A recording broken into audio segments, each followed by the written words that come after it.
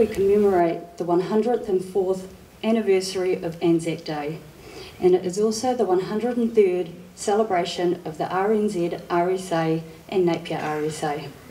O God, we fervently pray for peace within the human family, and we ask that you hear our prayer. In Jesus' name, Amen.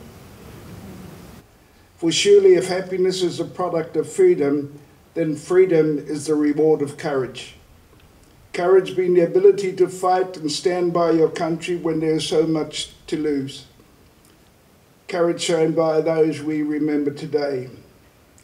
We feel pride, the pride to be a New Zealander and come together on this day, paying our respects to those who have gone before us and subsequently given us the lives that we have.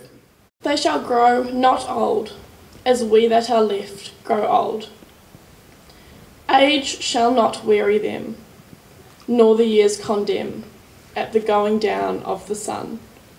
And in the morning we will remember them. We will remember them.